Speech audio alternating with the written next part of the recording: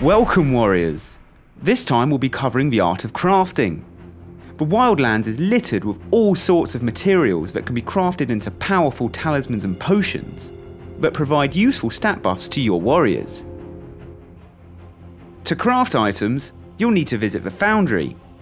In here you can see all the scrolls and potion recipes you have in your inventory at the bottom of the screen.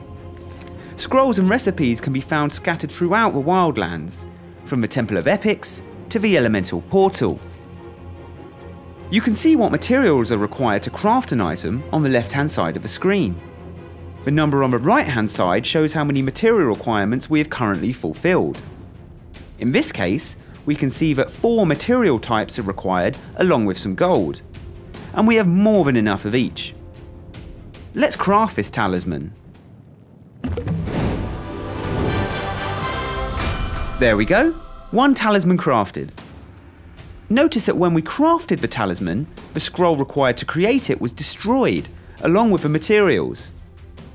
That means that when you've used up all your talisman scrolls, you'll need to get back out there to the Wildlands and find some more before you can craft again. Potion recipes, on the other hand, work a little differently. Potion recipes are permanent and don't get destroyed after crafting.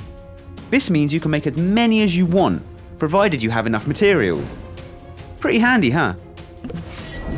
While you can buy talismans from the shop, it's much easier in the long run to craft your own. Materials are abundant out here in the Wildlands, so why not take advantage? Get out there, find some scrolls, collect the materials and craft some items to really forge your reputation.